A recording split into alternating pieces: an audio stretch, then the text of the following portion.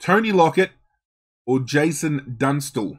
Michael Voss or Simon Black? Charlie Curnow or Eric Hipwood? Jordan De Goey or Liam Ryan? Matthew Richardson or Dustin Martin? Whoever asked me that, I can't remember, but fuck you for posing this question to me. His name is ArghGodzirra.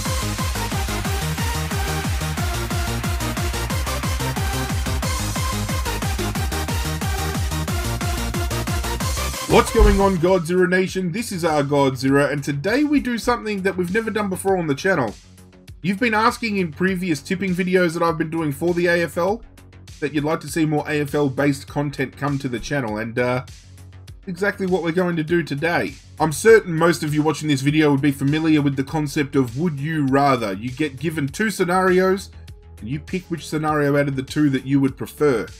What we're going to do today is we're going to do an AFL-related Would You Rather video. A little while ago, I put out on social media that I was going to do a video like this, and you guys reached out with some suggestions for questions. I've got them all written down, and we're going to get to them today. But before we start, if you guys want to see more of this type of content, let me know in the comment section down below, as well as letting me know some questions that you might want to see answered for future AFL Would You Rather videos, and then I'll take those comments and I'll chuck them in the next video, and so on and so on. Let's keep the ball rolling with this motherfucker. We'll just keep going. With that all being said, it's time to dive into these, because some of these questions, ladies and gentlemen, are very tasty. If you see me kind of looking off that way, it's because I'm reading what's on the good old notepad, okay? Don't judge me. We're not even playing around. We're starting with a big one here. We've got Tony Lockett or Jason Dunstall. Huge, because I love both of these players and what they did during their time within the AFL. I personally, when I played football, full forward, it makes sense. You put the big boy in the square and you just let him do his thing, am I right?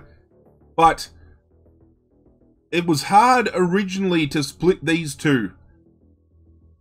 I'm going to choose Tony Lockett, and this is why. I feel that while Jason Dunstall kicked some more goals, played some more games, I feel he played in a team that was, I wouldn't say dominant, but they got the ball rolling. They were a consistent team. Tony Lockett, on the other hand, played in teams that they were a lot like Jason Dunstall and Hawthorn are here, and Lockett and where Lockett was at was down here. Like, he had to grind for his ball. And whereas Jason Dunstall would set up other players and be a little bit selfless, Tony Lockett knew his range, so he would just go for goal. A beautiful shot on goal. I would argue Lockett crashed more packs and had better pack marks, whereas Jason Dunstall probably had cleaner hands all around. But I just loved the fear that Lockett could put into somebody in a game. Like, he was a big man. I've met Tony Lockett a few times. Been fortunate enough to do so with my old man being associated with greyhounds and stuff, and Tony Lockett does greyhounds, so there's been a few times during, doing our slips and training the dogs that we've kind of met each other and butt heads and all that kind of good stuff. But definitely Lockett for me if I had to pick. Charlie Curnow or Eric Hipwood? This one is straight cut. I'm going Charlie Curnow. I liken Charlie Curnow to Anthony Koutoufides in many ways. I think he's more athletic. Unfortunately, we haven't seen much of him because he's been riddled with injury, but when we have seen him play, he gets up the ground, he puts in a lot of pace, he's a great shot on goal. And while Eric Hipwood is going to become a very dominant key forward, I mean, a lot of people are likening Hipwood to Lance Franklin, which I personally think is a bit of a stretch right now, but I can see where they're coming from. But when it comes to Curnow, I think his ceiling is a lot higher than what Eric Hipwood's ceiling is. And I just want to see Curnow come back and do some damage. I'm not even a Blues fan, but I just want to see Charlie come back. Michael Voss or Simon Black? Two players that, even though I'm a Richmond supporter, I loved watching these two players play. I'm going to go with Michael Voss. I think his rap sheet, his resume, whatever you want to call it, speaks for itself. Black is a phenomenal player, deserving to be in the Hall of Fame, but I feel Michael Voss was kind of, Black's here, Voss is here. He was always a step ahead. Patrick Cripps or Marcus Bontempelli? And this one I've been thinking about for a while, and I still can't work out which one. Both offer a lot.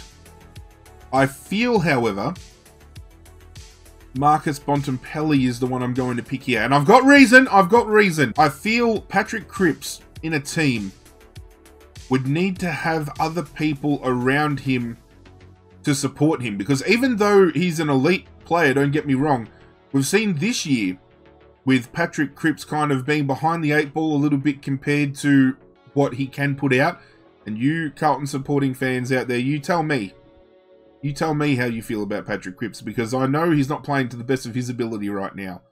Marcus Bontempelli, however, I feel he's got the ability, even though he's playing in a team that has like the likes of Jack McRae and people that can support him. I think Bontempelli has the ability to bounce back and support himself. I think he's more versatile around the ground too. Patrick Cripps, I don't think would be like a viable forward mid-swap, depending on where you needed him to play. Whereas Bontempelli, you could pluck him up forward, you can pluck him in the middle, you can make him an outside runner. And I think Bontempelli, in that sense, is a little bit more complete a player. Feel free to argue that with me in the comments down below, because I know some of you will. Would you rather be coach of the Gold Coast Suns or the captain of Carlton? Coach of the Gold Coast. If you haven't seen my rebuild of the Gold Coast Suns in AFL Evolution 2, description down below. How's that for a plug? Greg Williams or Gary Ablett Jr? I'm going with Jr. Once in a lifetime player, and I'm going to probably shock a lot of people with a pick later on with Gary Ablett Jr. as well. So it's not the last time we've seen him pop up in this video, I can assure you of that. Chris Judd and Dennis Armfield or Josh Kennedy and Chris Maston. The Judd-Kennedy trade. Obviously, Judd and Dennis Armfield going from West Coast to Carlton, and then Josh Kennedy and Chris Maston going from Carlton to West Coast. Josh Kennedy and Chris Maston. 100%. Easy pick. Even though Juddy and Armfield were great players for Carlton, and Juddy brought a lot of leadership into that team, Josh Kennedy's gone on to win some Coleman medals. Chris Maston played a big part in the midfield when West Coast were winning grand finals, and Josh Kennedy and Maston went on to be premiership players. Juddy and Armfield didn't really amount to much at Carlton, which is a bit unfortunate, but if I had to pick 2 out of those 4, yeah, it's definitely the Josh Kennedy and the Chris Maston. West Coast definitely won that trade. This is a direct Richmond-related one. There's going to be a couple of these coming up, because a few of you know that I'm a big, passionate Richmond supporter. But would I rather 2 premierships in 2017 and 2019, so the 2 that Richmond have recently won, or 1 premiership in the late 90s when club stalwarts like Richo, Knights, Gale, Campbell, Daffy, Gaspar, etc. were playing? As much as I would love to have seen Richo be a premiership player, I would rather the premierships in 2017 and 2019. Prime Lance Franklin or prime Tony Lockett? I'm gonna go with Lance Franklin. Only marginally, and I only say that because Lance Franklin has the ability to get up the ground. He is more athletic. He is a freak of a player. Both of them are excitement machines, but I think Lance Franklin, when it comes to being in their prime, I think if they had a shootout, Buddy would be ahead just because I think he offers more as a complete player. Am I wrong? Duncan Callaway or Andrew Callaway? The Battle of the Brothers. I'm going with Andrew Callaway. All-Australian, great defender for Richmond. Quite funnily enough as well, the only All-Australian kind of Guernsey he got was the same team that Damien Hardwick made as a back pocket as well. So, the more you know. Matthew Richardson or Dustin Martin? Whoever asked me that, I can't remember, but fuck you for posing this question to me. Matthew Richardson growing up was my favourite Tiger of all time. Dustin Martin currently holding that mantle for current players. Oh. One eternity later. If I was going off of who would I rather be in my team, I would say Dustin Martin. Only because, now, Richo covered a lot of ground for a big man and probably should have won that Brownlow that he came third or second in. I can't remember if it was third or second, but he should have won that fucking Brownlow. I think Dusty can break a game open off his own boot, whereas Richo would still have to have like other midfielders and players kind of come in to help him. So in that retrospect, I'm choosing Dustin Martin. James Hird or Michael Voss? I'm going with Michael Voss. We spoke about Michael Voss earlier. I think in comparison, Voss had I wouldn't say a bigger career, but I think he had a better career. And I'm not really a James Hird fan, to be completely honest, so it was an easy decision. I'm sorry if that upsets any Essendon supporters, but Michael Voss was one hell of a player. That's not discrediting James Hird, because he was a good player as well. Some may even say great. But you're just not going to hear me choosing James Hird over Michael Voss. That's all I'm saying. Chris Judd or Dane Swan? This one is tough for me as well, because both could break a game open, well and truly. If we're talking about personalities, Dane Swan wins it hands down. They didn't play the same role, because Dane Swan, later in his career, would float down to the forward line and hit the scoreboard a lot more, whereas Chris Judd just loved getting in around the tackle, into the contest. I feel whoever I don't pick is going to upset somebody. See, if we're talking, who are we talking about? We're talking in their prime as well, because in their prime, I would take Chris Judd. Because when he was at West Coast, he was beautiful. But if we're being honest, I'm going to take Dane Swan. Probably an unpopular pick and an unpopular opinion. But I think the fact that he could go forward and he could transition, I think that makes it an easier pick for me. Fraser Gehrig in his prime, the good old G Train, or Tony Modra in his prime. Fraser Gehrig. I think the G Train wasn't just a cult hero. He was a force to be reckoned with when he got rolling. I didn't really get to see much of Tony Modra when I was younger, but I still remember watching Fraser Gehrig run around purely because my old man's a St Kilda supporter, so I watched a lot of St Kilda games when I was younger. And seeing Fraser Gehrig dominate that football field, oh, it was good to watch. Andrew McGrath or Hugh McCluggage? Now this one's a good one because both are good young players. I think one has shown his capabilities more than the other, and that's Hugh McCluggage. I still think Andrew McGrath is yet to find his feet properly, whereas Hugh McCluggage has come out this year especially and shown that he can hang with the big boys. Not saying that McGrath can't, but McCluggage has done it on a more consistent basis, so I'm going to choose Huey.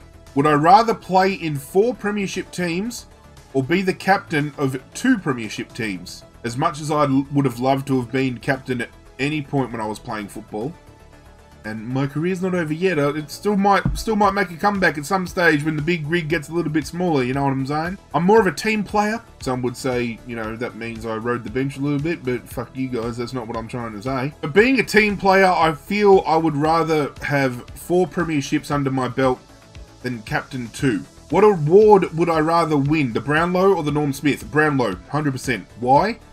It means that for that particular year, you have been acknowledged as the best player in the competition. The best and the fairest. That's how it should be handed out. Shouldn't be a midfielder's award like it has been, because I feel players like Max Gawn, Brodie Grundy would never get the chance to win a Brownlow. But definitely the Brownlow. I'd rather be recognised as the best player all season than just the best player on Grand Final day. Because anybody can rise to the occasion on Grand Final day. It takes a good player, an elite player, to be consistent enough to be awarded the Brownlow and say, hey, you've been the best all year, congratulations, here's a medal. Chad Wingard or Brad Hill? Going Brad Hill. I think he's close to being unmatched with his gut-running ability up and down the ground. Hands down. Might not have shown much this year, settling into St Kilda. He's had some down games, so has Wingard. And while I think Wingard might be better by foot, I think when it comes to just a pure gut running and what Brad Hill can offer in that sense, gets it over the line for me. Gary Ablett Jr. or Gary Ablett Sr. I told you Jr. would come back, and Jr.'s here to stay because I think Jr. has eclipsed his old man. Even though they played 2 different roles, 2 different eras, I always feel it is hard to compare 2 players from 2 different eras of football. But there is no denying Gary Ablett Jr., without a shadow of a doubt, is close to being the greatest footballer to ever play the game, and that's anybody in the history. Feel free to argue that with me, but hey, this is coming from a Richmond supporter. Gary Ablett Jr. is God.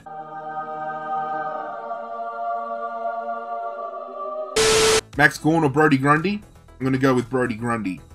I just feel he's a bit more athletic. He offers more around the ground. Max Gawn has done a lot more of that this year. Grundy's done it on a more consistent basis. So, Grundy. Tim English or Rowan Marshall? I'm going to say Tim English because even though Rowan Marshall has probably established himself more currently, I think English has the higher ceiling. He's a lot younger as well, so he's still got a lot to learn. Once he hits his peak, I think he could be the most dominant ruckman in the competition. Josh Kennedy or Jack Riewoldt? Some of you might think I'm playing into bias here. I'm going to say Jack Riewoldt. And I've used this explanation a few times, but you got to understand what I'm trying to say here. Josh Kennedy is one of the greatest full forwards of all time, without a shadow of doubt. So is Jack Riewoldt, one of the greatest forwards of all time. But Josh Kennedy doesn't do what Jack Riewoldt does. Jack Riewoldt is prepared to push up to the halfback flank and make plays. He's willing to sacrifice kicking a goal himself to set up another teammate. I'm not calling Josh Kennedy selfish. I'm not saying he doesn't pass the ball off. But you don't often see Josh Kennedy leaving the forward 50 to set plays up. He's the one that they want to get the ball to. Jack Riewoldt is selfless enough to play a role that he'll let somebody else do that work in the 50. He's happy to push up and make it happen. And he's won more Coleman, so that's an easy little way to throw him over the line as well. Sam Mitchell or Luke Hodge? Great question. Both players I loved watching. Luke Hodge for me. I just loved his tenacity. His leadership was unmatched. Sam Mitchell would have the ball on a string, but I just love how Hodgie went about his game. I'm not saying Hodgie is a better player overall. I'm just saying I prefer Hodgie over Sam Mitchell. Jordan De Goey or Liam Ryan? I'm going with De Goey. He's a more versatile player than Liam Ryan. Liam Ryan is good for wow factor, can take great marks, good shot on goal. But I don't think Liam Ryan would be a player that you throw into the midfield and have him kind of pinch hit through there, whereas you can with Jordan De Goey, who might be a little bit more inconsistent than Liam Ryan, but I'd still back De Goey in. Josh Dunkley or Clayton Oliver? I'm going to go with Clayton Oliver. I think even though Josh Dunkley is a more clutch player, Clayton Oliver is a more complete player. Connor Rozee or Sam Walsh? I'm going to go with Sam Walsh. Probably a little bit unfair because Rozee's been injured and he's been in and out. But I think Sam Walsh has continued. He hasn't had as big of a year as he did last year. But he has consistently looked like a player who has been in the system for more years than he has been. Whereas Rozee is a flashy player to watch. But I think when you compare the two, I think Walsh has been more successful transitioning into his second year. Just my opinion. Calm down. Wayne Carey or Matthew Lloyd? I'm going the duck, Wayne Carey. He'll try to pass the buck to another player and say that they were greater than him, but he's got to be humble enough sometimes to admit he's one of the greatest he is the greatest centre-half forward. Hands down. The best I've ever seen anyway. Final one, Michael Hurley or Robbie Tarrant? I'm going to go with Robbie Tarrant. I think he is severely underrated. Not many people give him the accolades that he deserves. Very good defender. Both of them are great defenders. But Robbie Tarrant definitely does the things that, you know, the 1%ers that he does. And just the way he transitions behind the play. I think he is a better player to watch as well. But the fact that he's so severely underrated, I think I've got to give him his due deserts right here. I think he's definitely going to be selected over Michael Hurley in my eyes. Well, ladies and gentlemen, that's it for this video. I hope you guys like my picks. I know some of them might be a little bit controversial. But as I said, if you've got any that you would like to see answered in a future AFL Would You Rather, feel free to leave comments down below. You can alternatively reach out on social media. Those links are in the description. If you don't check out the description, just drop it down. And then you will see Facebook, Twitter, Instagram, Discord. Reach out on any of those. Twitter preferably, because I'm more active there. But Discord as well. Get on it, because you guys have been jumping in lately. We want big things happening there, so I'm looking at you. Yes, you. Get in my Discord. If you enjoyed this video, hit that like button. It'd go a long way to supporting myself. Cannot thank you guys enough for all that support. And if you do want to see more of this content, make sure you subscribe and hit that notification bell. I think it might be there-ish, I think. Like, down there? Maybe? I don't even know. I'm getting old. I've got fucking white hairs, alright? I'm fucking getting old. But that's it from me, guys. I'm out of here. And as always, I'll catch you guys next time.